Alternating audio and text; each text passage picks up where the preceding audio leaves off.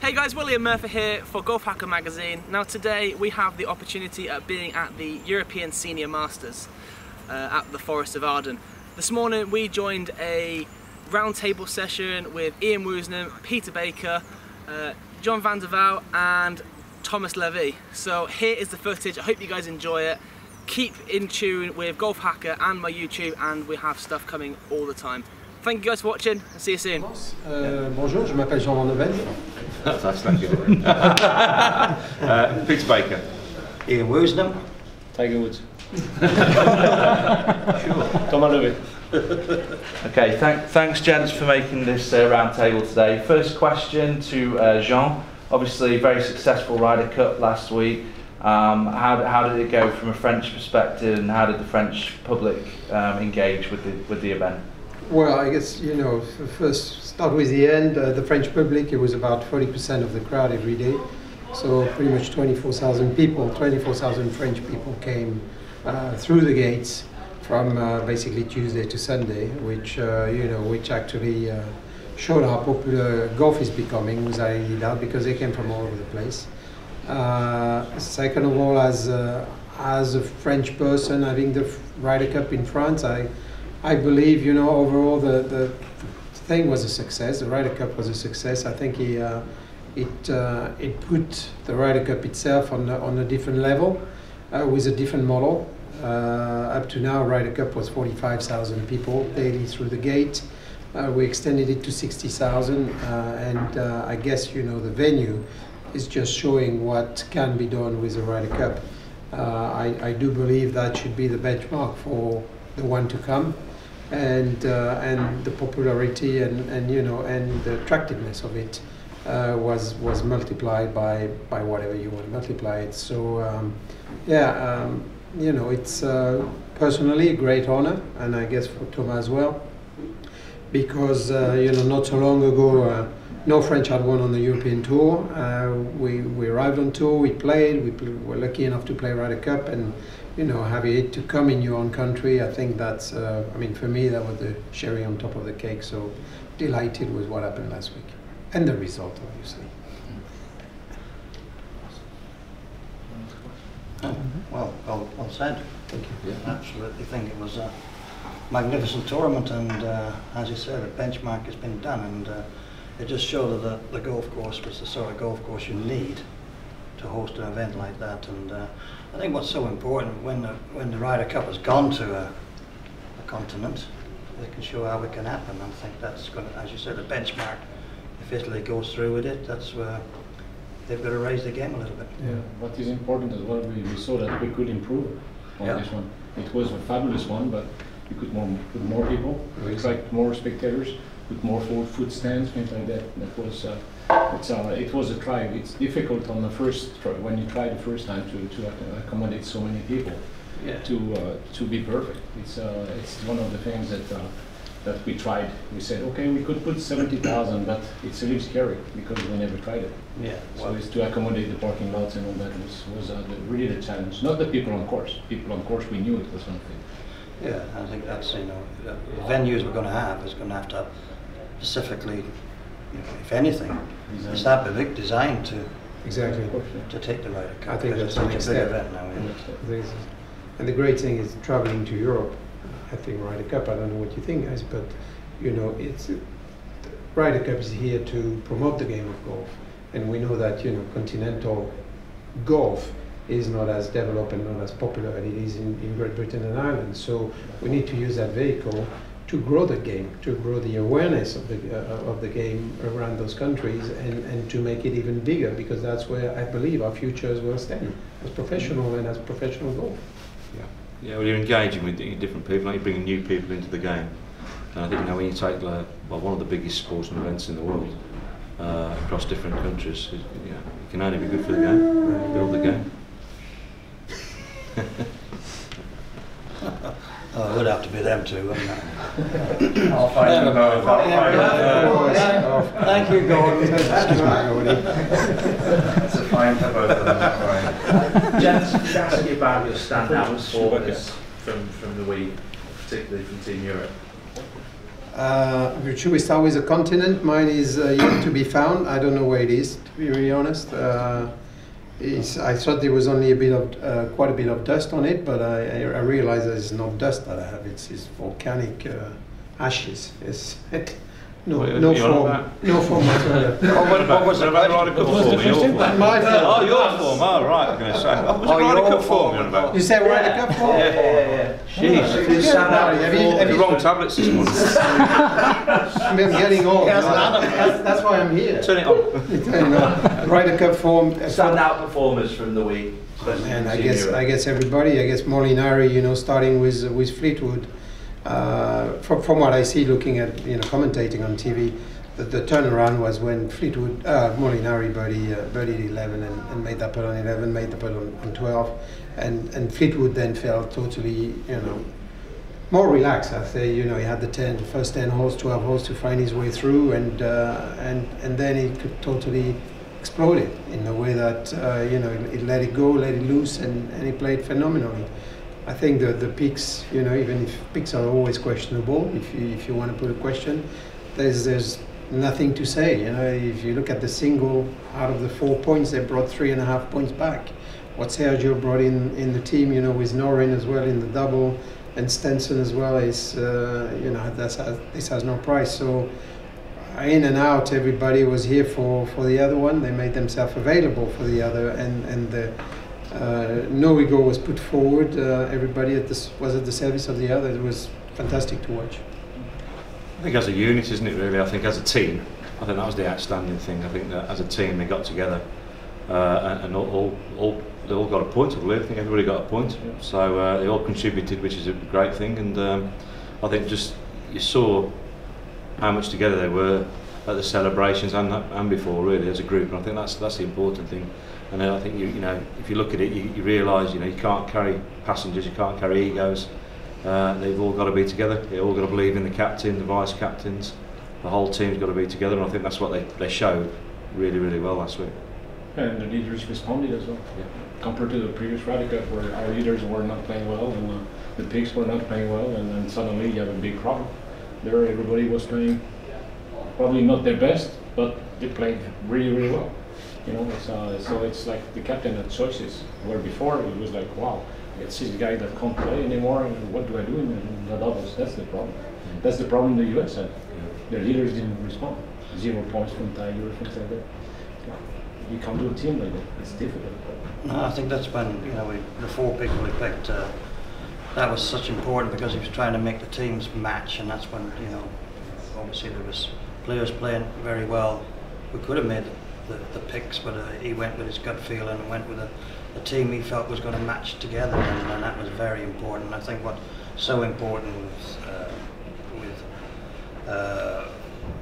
social media now, and I see the way that it finished and everything, and the fun what was going on social media, Twitter, and they even had a WhatsApp group, didn't they? And I think that's a great way of keeping coordinating as a team. You're taking a bit of fun with it, and I want to play with you, I want to play with you, and it makes a great atmosphere. And you could see they had a great atmosphere in the team room, and that is what it's all about. So when you want to get to the Ryder Cup, you want to be ready to go. You know who you're going to play with near enough, and and the guy, just to make it as simple as possible.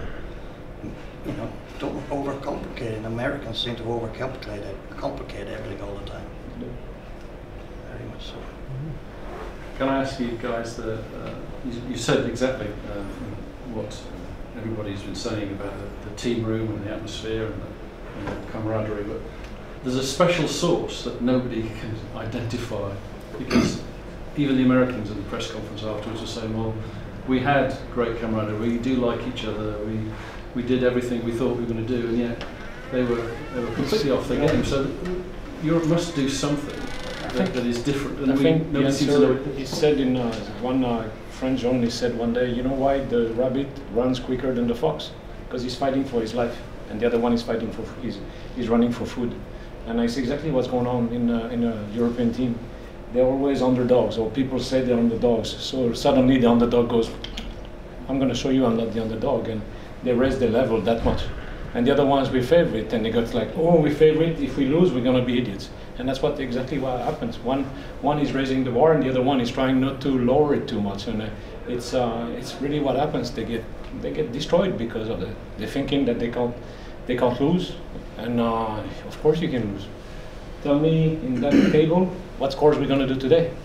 If you can, you're really the king of golf. Nobody can tell I'm going to beat Pierre or Pierre is going to beat me. You know, nobody can tell that. At that level, the margin is too small. And people say, oh, they're favorite, and then suddenly they get that jacket of favorites, and then they freeze and don't do it.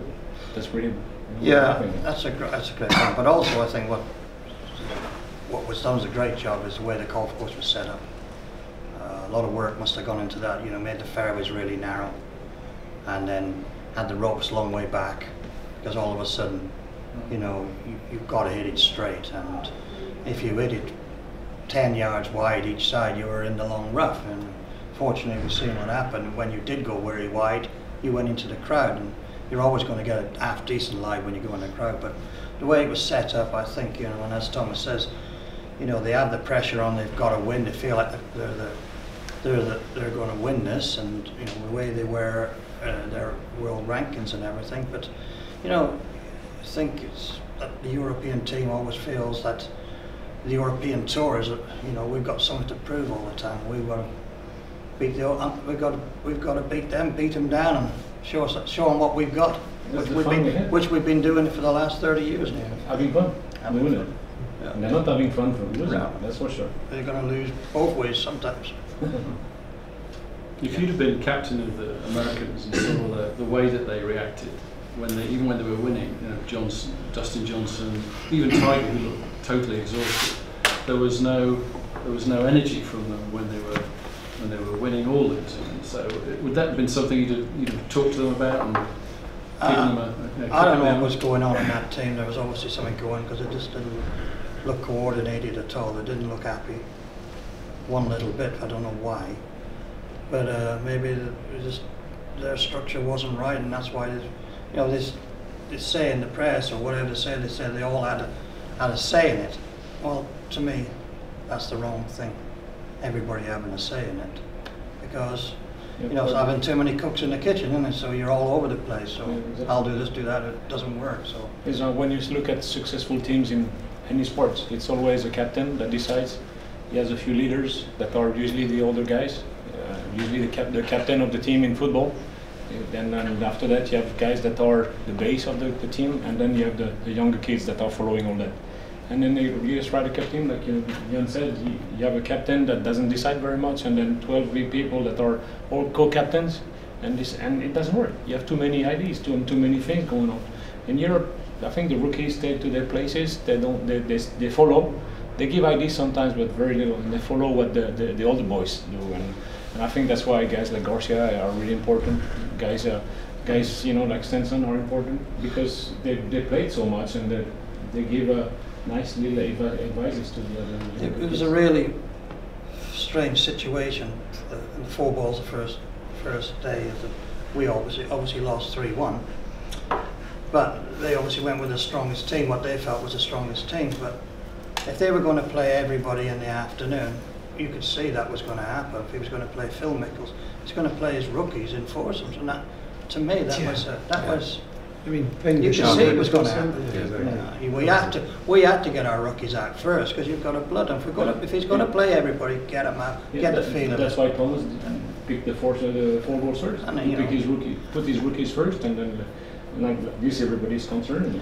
Well, like, if he would have finished 2-2, we'd have been happy. All right, 3-1's not the end of the world, but he knew what was going to come in the afternoon, so you could see what happened, and then it started falling to pieces from there. Really. They never had anybody really that sort of worked as a unit, you know, as a team.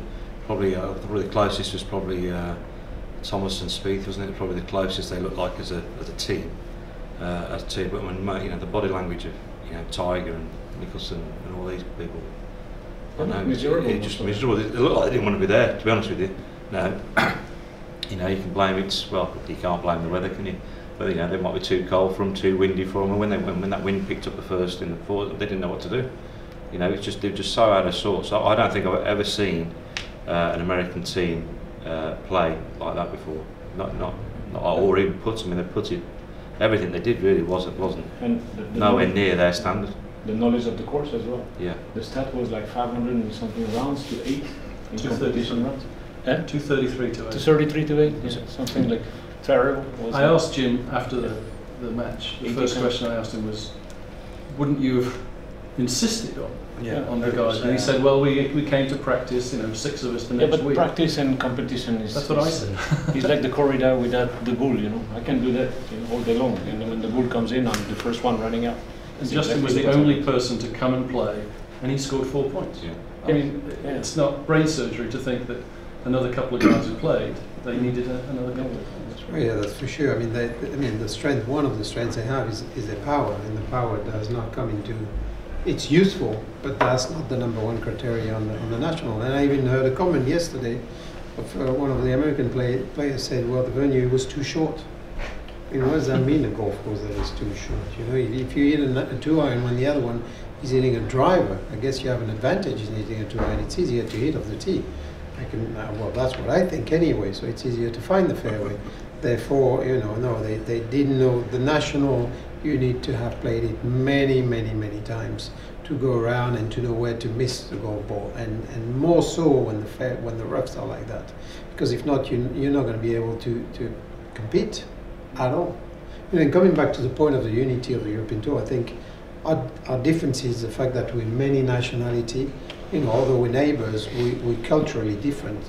And I think that's what makes our strengths as well, because, as I say, you're more open to the other one, you try to understand him, you try to help him, and that kind of difference becomes your strengths. It's a melting pot of different culture that joins together for the same goal, and therefore I think we're closer to that extent. Well, they don't. No, I agree. You've got an Englishman and an Italian. Can you believe that? Just joining together, just fantastic, wasn't it? And we get the first gay marriage on top. Best pals, yeah.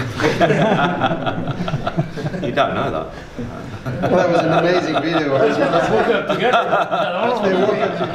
What do you give me 4 and 4? I'll give you 5. But all that stuff is brilliant, isn't it? It is. They sort of embrace it and make a bit of fun of it and go with it. Sure. And it's great for golf. It gets out. Golf anyway. Just gets out there into the public. It's You can brilliant. imagine being, what do you give me? Nothing. Exactly. What do you give me? Nothing. You've lost, you know what I mean? Yeah, imagine Tiger in that bed was. Well, Careful. Watch out. how many did you get, Phil? What did you get, Tiger? How about that? No. You often. Yeah. That was incredible, wasn't it? No, I feel sorry for the pigs, American pigs, how much they got? Well, I think what was nice is that Tiger put his hands up, says, But that's great. He's like, The pigs, American pigs, So like filled 2 with- pounds, 2.5 from Fino, right? That's it. Yeah. Yeah. Tiger, Mickelson, Deschamps 0, and Fino 2.5. Last guy in. But what a finish, with Alex. that putt going, and it just sort of rubbed in it, Yeah. and it was just unbelievable. And Deschamps was getting well done. Yeah. You don't have Great a shot, point. isn't it? Yeah, great shot. What's going on? Great shot. One of the amazing things I think about a Ryder Cup is seeing that many people going crazy and then they all go quiet. Maybe you guys could share what it's like to be in that moment when a large crowd, becomes dead silent, and maybe any interesting stories of nerves pre-round at the rest. It's actually disturbing. I think it's everybody's nervous on the first tee, but I think what is the beauty about golf is how it can be that noisy, and all of a sudden it can go to nothing, and that's just the respect golfers have. You don't really get that in anything else. I was a bit worried that some guys might shout out who were there just for the sake of being at the Ryder Cup, but it never happened, and it was a magnificent first tee. Great atmosphere. Everybody's, the first hole is the first hole. If you can get through that and win the hole, it is. I think you've seen the stats on that. If you can win the first hole, you win the tournament. It's really weird. Yeah. The noise thing's good. I mean, when you got a lot of noise, you're okay. It's when it goes quiet, then you get a click of a camera or something, or whatever, a phone goes off. That sort of frightens the life out of you. It's like somebody's with a shotgun by your ear. It's amazing. When there's a lot of noise, just get on with it. Get used to it. Really consistent noise. On the back of that, what are your thoughts of the booing for the American players? Yeah, I mean, nobody wants to see that. I think 99% of the crowd would be perfect, really. And you always get some. You got how many people around that? See, I don't know what you got. But yeah, you have to be careful as well that there are some of them because of the players themselves. Yeah, the Matt Kuchar was in the crowd, so people were not booing him; they were showing Kuch as well. Same with Luke Donald. So it was sometimes mistaken for that. But they were for Patrick Reed was the one that was not really welcome. But and that the rest I didn't hear that. You would never avoid, you know, a fan to be partisan. But as Woozy said, you know, there's an immense amount of respect, and definitely on this side of the pond. You know, I've never seen it going, you know, over the top ever.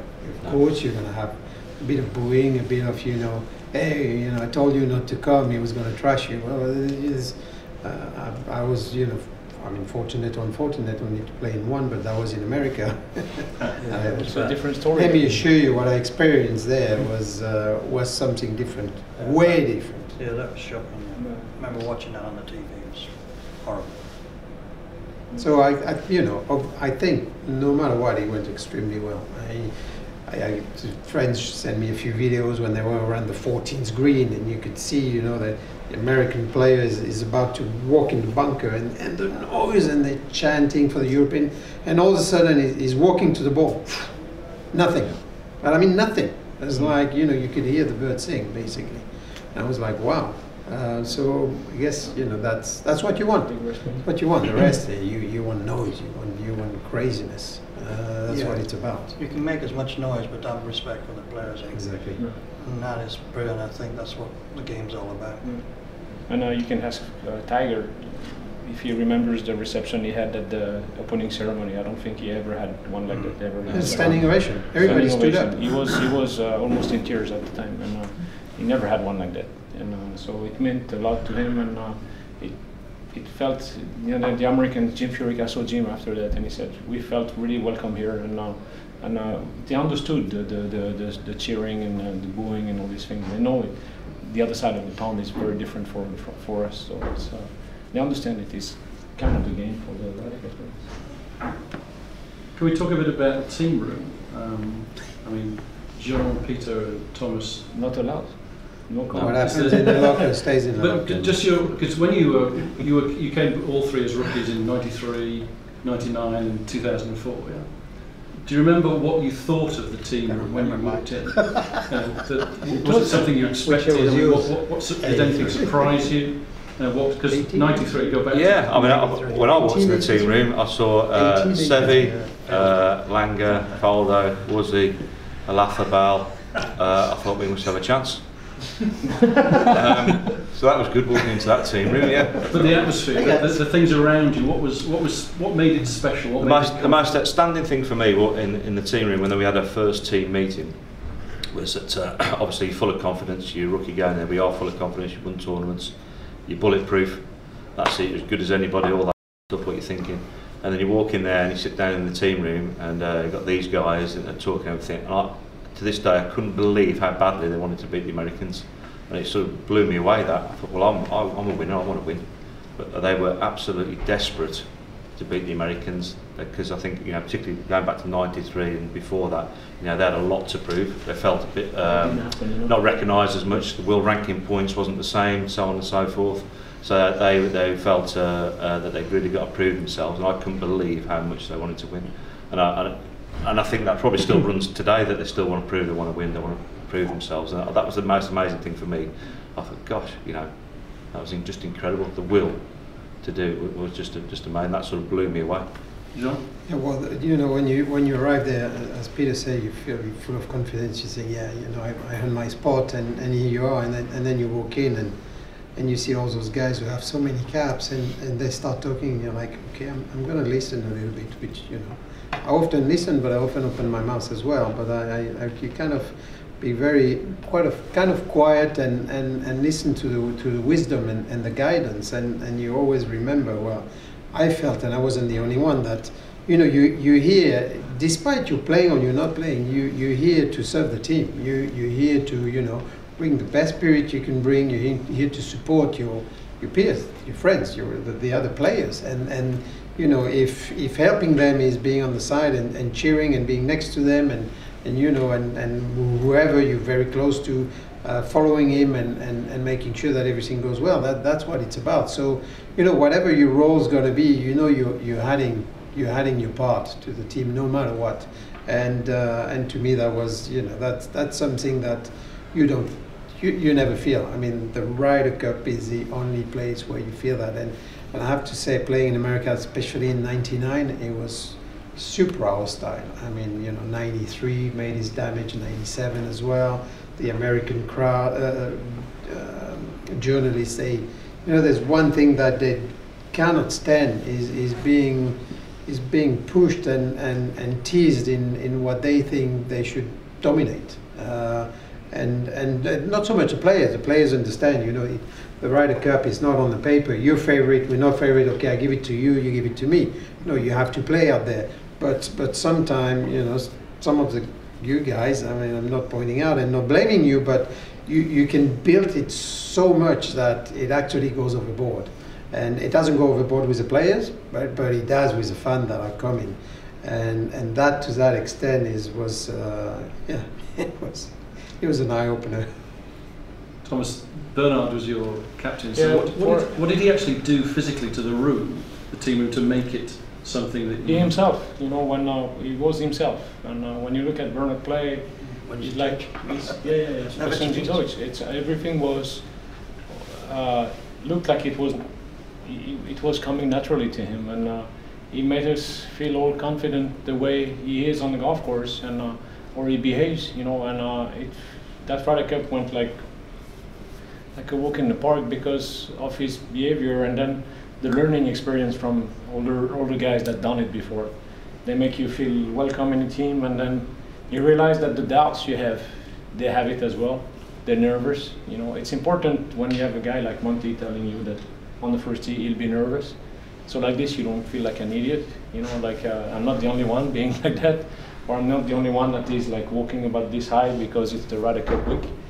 And things like, you know, and the messages we receive as well before the tournament, I was very impressed by that. You know, you're in the team room and then messages are flying in, you know, and the guys like Woozy write a little piece, Sandy Lyle, Sevi, Jose Maria, guys like we all respect. And I watched Ian when, he doesn't know, but I was following him when I was a kid, you know, in the London Trophy or in La Boulie. Are you there? In my club. Yeah, it was, and then you follow these guys, and suddenly you have a chance to be next to them. And I hope you guys beat me this week. I don't beat you. I do as well. and then you know you're suddenly you feel welcome in the team, and you raise your level by that much because they make you confident. Ian, how much time did you spend when you were captain in 2006 planning that team room? Too much. What's going to happen, and the meetings and all the schedule? How much time did you spend? From the very day I was made captain, I worked on it. Straight away I started putting teams together, pairings together, my speech together for 2 years. It was something I wanted to get completely right, and did get it right, but you know, it's about having right people around you and doing everything correct. Like, you know, when you get in that locker room with all the guys, they want to make them feel comfortable and enjoy it. The message was to go out and enjoy it. You know, one of the examples was it was really raining, we couldn't really go out and play, but I sent the guys out. I said, let's go to the range and send, you know, hit a few balls and sign some photographs. Next thing, they're out on the range, signing photographs, and then the next thing they want to play. Of course, it all became one big spirit, and you know, you have to say, having the right people talking to the young guys, telling what it's going to be like and who you're going to be playing with. And Peter came up after I did the draw on the first day, and again we're on the course, and Pete says, well, the guys are not feeling too comfortable, are they going to play in the afternoon? So I went straight down and said, right, you're all playing in the afternoon. And like, it changed the ballpark again. They were so happy they're going to play in the afternoon. Next thing I get, who are I playing with? Well, Give me a chance, you're playing, all right? So, you know, but it was a great week. Everybody was happy. We had happy and we had a lot of emotion, what was going on. And, yeah. You didn't plan that? No, I didn't plan that. But, make us all cry on the first tee box? Yeah, that was a good moment there. It was unbelievable when you're on that first tee and they're all banging their feet and I thought, God, you know, you're all welling up. And yeah, we used that emotion. I know it was bad because we wanted to do something for Darren Clark, and it was fantastic there at the end. Nearly got it right with him winning it. Yeah. What was the one thing as captain you did, do you think, that none of the other captains had done? What was the Ian Woosnam special sauce that you added, do you think, in your... On every session. No, in terms of the preparation. I think it was just being myself. We're all different kind of captains. Bernard Langer would be different to me. He'd be more regimental. He would have it. Mine was more, I'm more excitable. I'd be more like a Sevi, you know.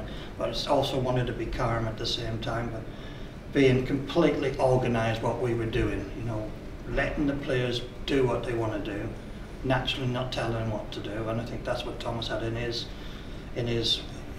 captaincy. Just let them do whatever they wanted. They're professionals. They do everything the same every week. They hit the balls, you know. You can't tell them, well, you go to bed early, you're doing this, you're doing that. They're professionals. Yeah, make it exciting for That's them. what the Americans don't do with Tiger. Do you think Tiger in the tournament, in the non-tournament, you don't see him after 1:30 in the afternoon? He's gone. And there at Ryder Cup, he's on the 9th green signing autographs. He's not himself with it. Do you think if Tiger played in the European team, he'd score more points? A lot more. A lot more. He'll have a chance of doing that, isn't he? He might not make the team. You don't know. I think the thing at K Club as well, I think Ian was the first captain that put everybody out in Europe the first day. So everybody played the first day, and I think Bernard did. Bernard did. And I think the stuff he learned from playing all them Ryder Cups, that's the big thing.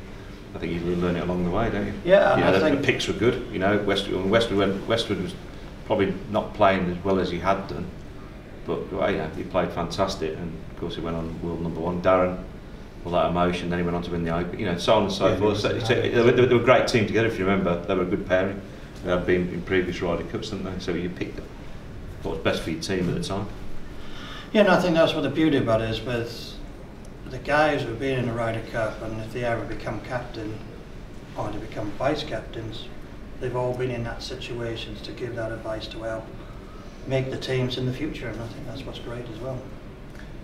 Thomas, and you had a really sort of easy Ryder Cup. I mean, it was a good win. 2006 was good for Ian, but what happens when it's not good and you come back and you are 3-1 down like they were on Friday this time? What does a captain say? What have you heard when that happens? I mean, you can't just say go out and play better, guys. I mean, what does the captain do? What have you heard? What is your experience of when things didn't go right in a session? I mean, in one of the sessions we lost 3-1. We were about to lose 3-1, and then Paul Casey and Luke Donald or David Howell came back and won instead of losing, and we lost only 2.5 to 1.5, which was very important. And it's just yeah, players were telling themselves, look, it's not that far back, you know, lost only 1 up, and it's a question of, you know, sometimes not very lucky at the right time, and the difference in those games is so small that you never, you know, tell your guys not to let go. It's not because you lost one you're gonna lose every other game, and just keep playing the way you are and be confident in what you do, and it's gonna turn. Over 3 days, the waves are gonna, you know, go like this. So it's not gonna. We knew from the start, guys like Monty, Bernard, Lee Westwood told us in Ryder Cup it goes, you know, in waves. You're gonna be up, you're gonna be down, and don't look at the boards. They don't tell the truth. The truth is at the end of the day, not during the match. That's where you are Sunday night, isn't it? 5 o'clock Sunday night.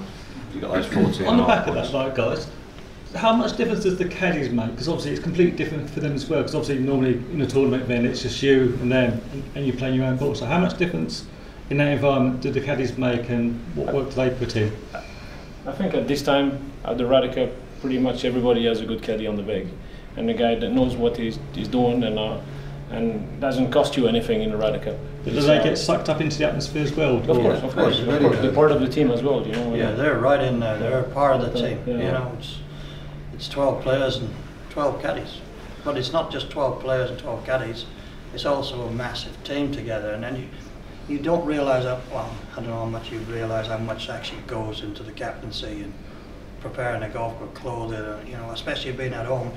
It's unbelievable how much work you have to do to get it correct, and then when you go to America it's a little different because they're doing it.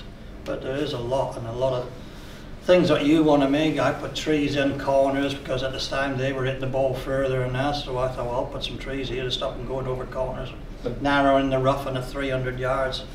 You know, what Levet did in Valderrama. Yeah, He was the first one to say, okay, let's go. They can reach that par 5, we cannot. Let's put rough in the middle so they won't be able to hit it. I think, I mean, I've never been in the role of a captain, maybe Woozy can confirm that, otherwise captain, but the biggest thing you want to do is to make sure that you build the spirit of your 12 guys come Sunday. Because Sunday you're going to be on your own. There's nobody to tap on your shoulders. There's no partner to guide you to, you know. You look at the images of Sergio taking Noren in the first 5 hole of that double although they lost on Saturday, but you could see he was really comforting him. He was really telling him, listen, it's okay, you know, just it's gonna come. It's just calm down. Just play your game. Just feel free. And you want to try to build that no matter what the result is, because that you know that Sunday you throw 12 guys out there and you play for 12 points. So it's not rocket science to say that that day is vital in terms of the result of the Ryder Cup. And if you manage to do that, then I think you can come up and you can overcome mountains. You know, we've seen the miracle of Medina, the miracle of whatever, Brookline.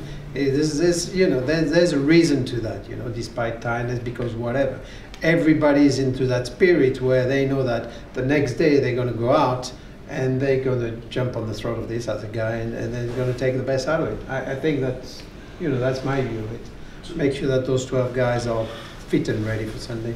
Talking captaincy, looking ahead to Whistling Straits 2 years' time, who would you like to see as Europe's Ryder Cup captain? Start with you, Jean. I leave that one to you. I think him sat there now. I think Harrington's pretty nailed on. I think you know, nobody's going to be shocked when he gets announced. I'd be surprised if it's any different to that. Yeah, I think it's the same thing. He's the next oldest guy in line for it. I think had the experience, and yeah, he's the my man. And who do you think the States will go for? Thomas, tell us that one. I don't know. Maybe Matt Kuchar or something like that. David Goodall? Maybe Stricker. Steve might go. Let's see who they put in the President's Cup. Usually he goes next. Yeah. Given obviously, Woozy, you did so well with that record points margin back in 2006.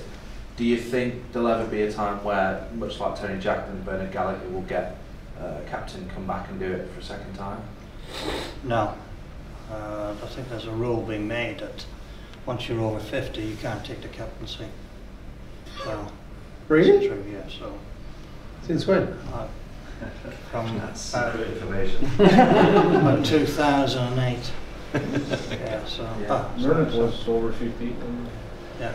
If you think it's too many future captains for two less tournaments, then you have to think about it. There's a lot of guys. There's going to be some guys that are going to miss out. Yeah, I agree with you, but you know, not everybody is fitted to be captain. And at the end of the day, I think you need to bring out the best guy for the job. What I think is important is that you still need to be in touch with your players. Yeah. You need to be there on a daily basis.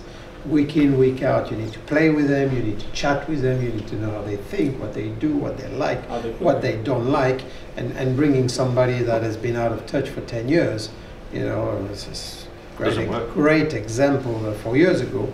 You're like, I don't think so. Irrelevant of all the respect you have for them. So yeah, somebody that is in touch.